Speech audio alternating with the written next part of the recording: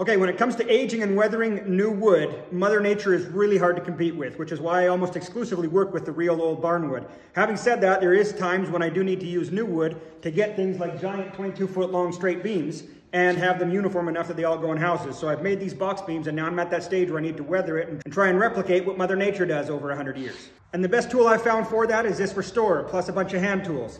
And I've got 4 wheels in particular that I really like to use. First is the sander wheel, which basically turns this machine into a handheld drum sander. And I'm going to use this to wear down these corners and make them less square. Because 100 years ago, they were either using axes or they had these old crooked sawmills and they were dragging them on and off of horse carts and across the ground. And so square beams weren't something that were found very commonly back in the day. So we're going to wear these down.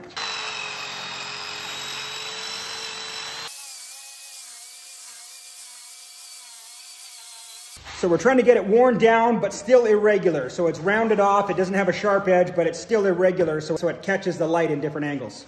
Next thing I do is I use some kind of blade, whether it's an axe and I'm going for a hand-hewn type thing, I'll use a hand planer and rough it up and take some chunks out of it, or a drawbar and kind of do the same thing. But actually my favorite thing to use is a super sharp chisel.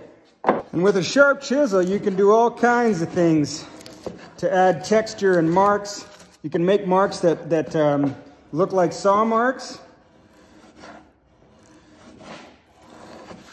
You can make marks that look like axe marks.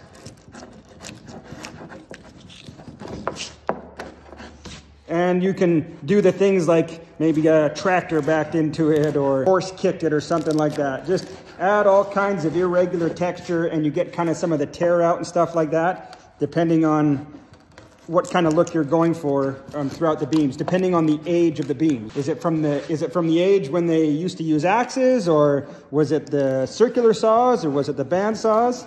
And a real nice sharp chisel can sure help with a lot of that. And then after that, Mother Nature's gonna go to town and try and wreck this wood with wind and freezing and cold and hot in the summer and the dust bowls, the dirty 30s and stuff like that, and it's survival of the fittest. So during the Dust Bowl, the dirty 30s, all that dust was coming across the prairies and blowing into the fences and buildings and stuff like that. And this wood is made up of hard fibers from the winter and soft fibers from the summer. And in a game of survival of the fittest, the soft fibers get torn out and blown across the country and the hard fibers stay. Now I'm grabbing this wire wheel brush, which is the most abrasive, and it's gonna go over this wood and tear out a lot of the soft fibers and replicate the windstorms and the heat and the cold. All the grief that Mother Nature puts wood through and why it gets such cool character.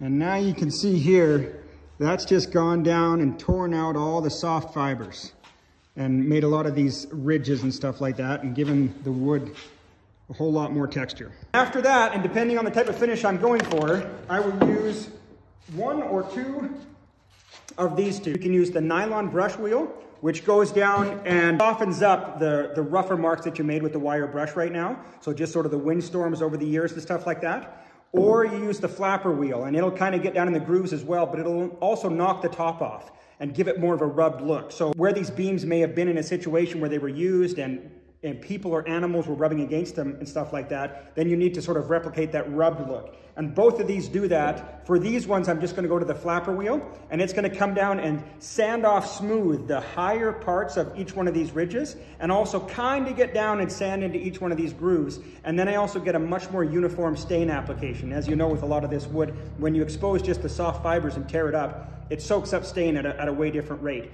So I'm trying to get an ununiform surface across this 22-foot straight beam, but at the same time have it uniform enough that it accepts stain at a uniform rate.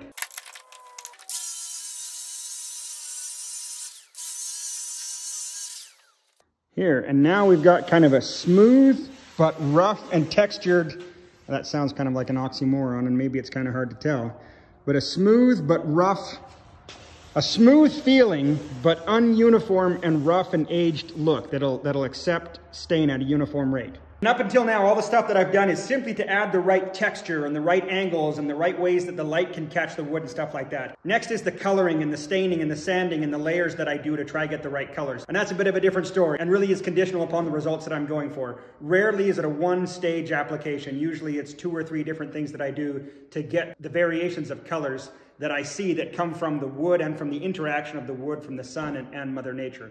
Like I say, Mother Nature is hard to compete with, which is why I mostly just use the real stuff, because she's so hard to replicate.